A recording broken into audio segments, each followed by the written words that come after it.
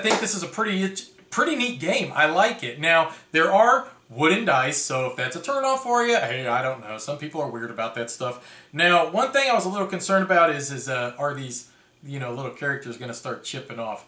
Well, we've already played this game over 20 times, and they're not showing anywhere on them at all so far. So, overall, I have to say the components are great. Now, the other thing is that you're actually going to get these sheets that you're going to check the animals off on. Now, what are you going to do when you run out of these little sheets here, okay? I guess we're going to have to buy a whole nother pad of them. Is that a big deal? I don't really think so. I guess it depends on the cost of it. We've got, I'd say, probably about 2/3 of ours still left, so we're okay on that. Eventually, I think we're going to run out because we have played the game quite a bit. Well, I got to tell you, I love this, and I'll tell you why. I love Zooloretto, and I always want to teach all my friends how to play, and they come over, they want to learn how to play, and then they take the entire game learning how and don't really enjoy the game. None of us really enjoy the first game. This is great because it's easier to learn, and everybody enjoys it the first time they play.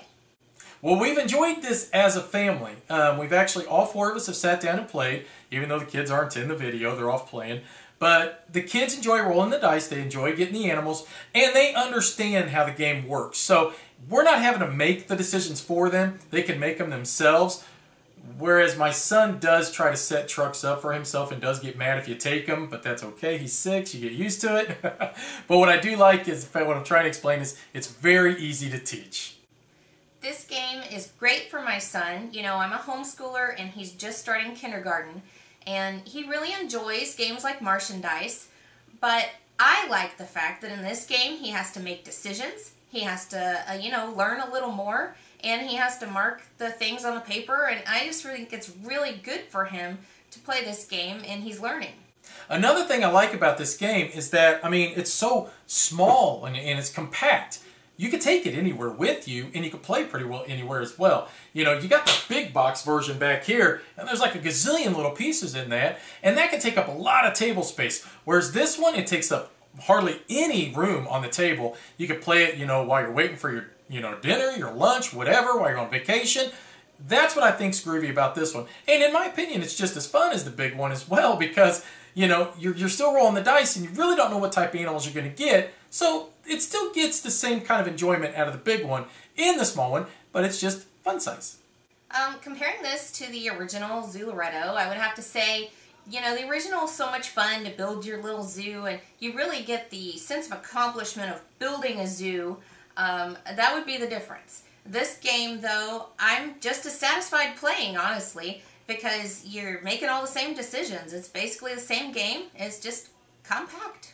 Well, there are so many dice games out there, okay? You got Martian Dice, you got the new Dungeon Dice or whatever it is, okay?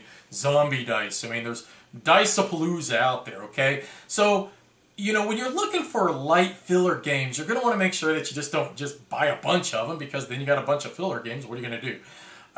What I like about this one more so than what I like about any of the other dice games that I've played up until now is that it feels like there's a lot more decisions to make in this one. It's not just a simple, I rolled this, okay, well I succeeded in that or whatever. You do have to make more choices beyond just rolling the dice is what I'm getting at.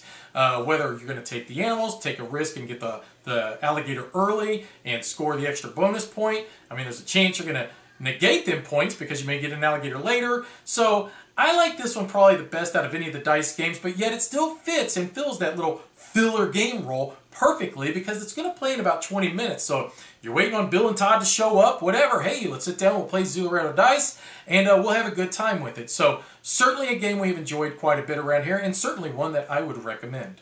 Of course we love this game. There's elephants. Well, hey, I hope you enjoyed this. Purpose is just to give our opinion quick and to the point, and we did. Now, if you want to see this game and how it plays in real time, well, we did a live play. My wife and I sat down, played the entire game. One of us won. Anyways, go check that out, and you're going to get a good feel on how Zooloretto the Dice game works. Thanks for watching. Bye-bye.